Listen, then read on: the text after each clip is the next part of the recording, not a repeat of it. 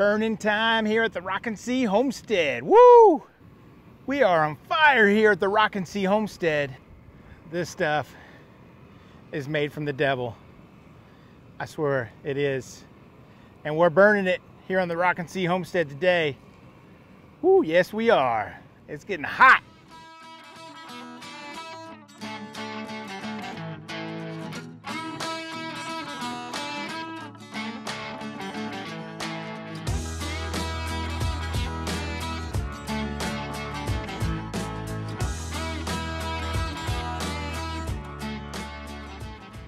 Hey folks, welcome back to the Rocking C Homestead. My name's Lance. I want to welcome you to our channel.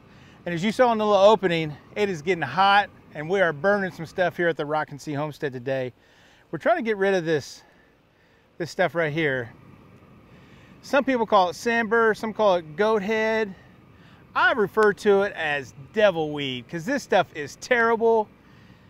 It is, it is sticky, it pricks you, it stays on you. It's just terrible. I see no use for it. No one likes it. The goats don't eat it. The chickens don't eat it. The dogs don't eat it. It gets stuck on us. We bring it in. It gets, it gets everywhere. So as you can see behind me, my son's using our blowtorch, and we're trying to burn them. So not only does the plant die, but we're trying to burn these little seeds. That's what these little prickly things are. They're actually seeds for the plant. And we did this last year. We made a video of it, but every time you burn something at the homestead, you got to make a new video on it because you're burning stuff and it's cool. So we're burning these, and what we're trying to do is trying to burn these and neutralize them. So even if they do survive the burning, maybe they won't survive and actually multiply and reproduce. So that's what we're hoping for. Last year we did quite a bit of burning, probably around August or something like that. And our goal was to burn again in like October, November, when all the grasses died out and it's in a hibernating state. But we just never got to it. Then I got sick at the end of November, and then December, January, and February I was just out for the count, so I couldn't do it. Didn't get it done. So we really haven't had as big of a problem with it this year until recently. We had a pretty mild May and June, and then July we got zero rain. Zero rain throughout the whole thing.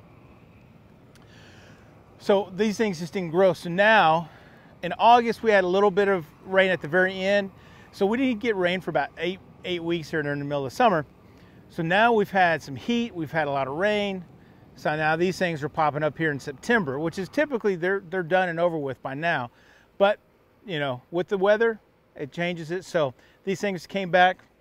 We're gonna burn, and I'll show you kind of what we're doing and how we're trying to kill these things.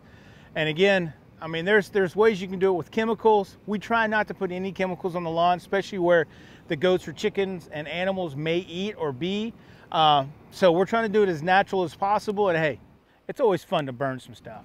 Always fun to burn stuff. So that's my son, Christian. He likes to burn stuff. Yeah, I do.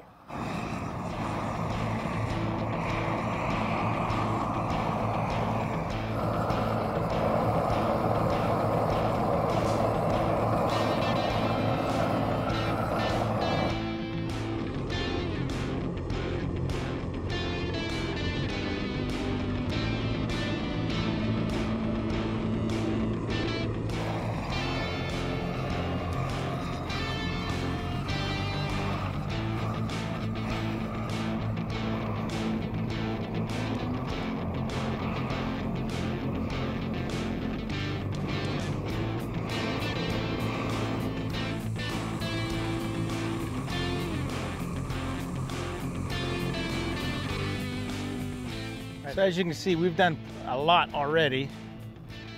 We have some pretty big swaths here, I should say, that we've burnt. And I'm trying to burn it.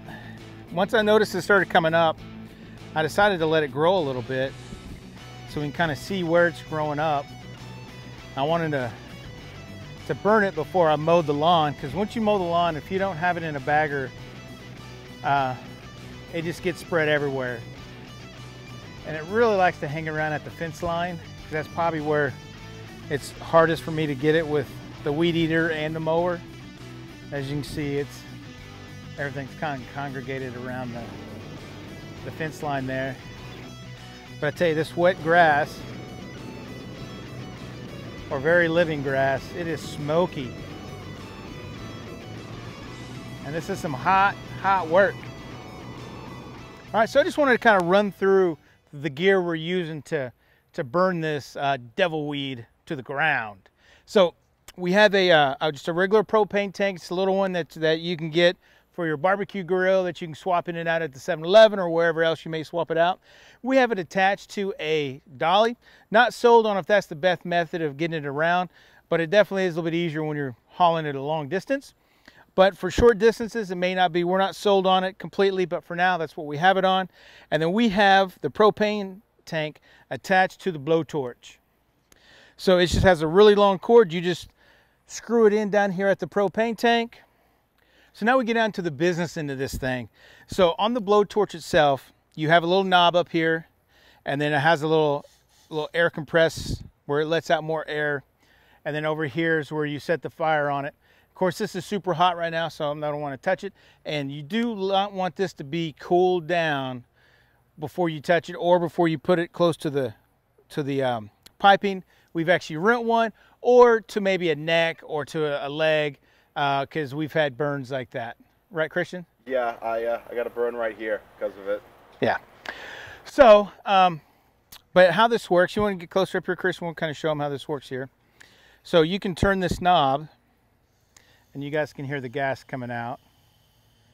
So I'm just going to do that. Now, it comes with a little clicker, like one of those little Bunsen burner clickers where you can start it, but it works just as good if you have one of those. And then if you want it to come out high powered, all you got to do is press this little lever down here.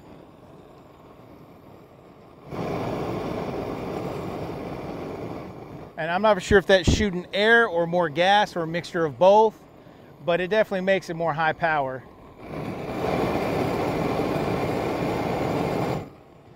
And then all you do is make sure that you point it away from somebody or something you don't want to burn. So, like, let's come over here to this little thing here. And what I try to do is try to get the pod first. And I try to get that burnt. And then sometimes it falls, sometimes they burn in place.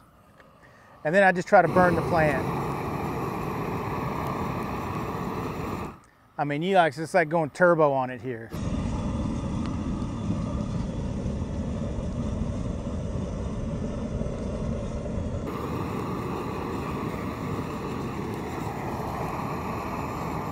Well, folks, thanks for coming back, watching our video. We really do appreciate you guys coming back. And if you watch it this far, thank you very much. We appreciate that.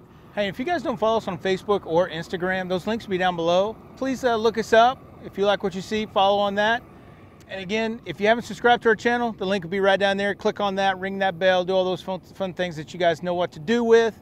But again, from our homestead to yours, have a blessed day, and we'll catch you on the next video. Bye. Burn safely.